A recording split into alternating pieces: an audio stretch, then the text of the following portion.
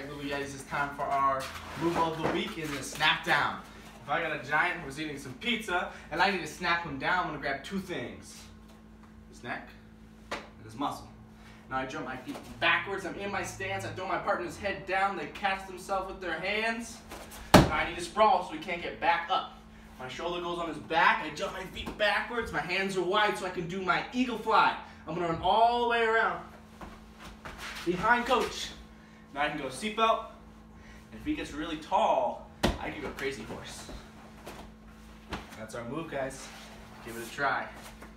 1, 2, 3.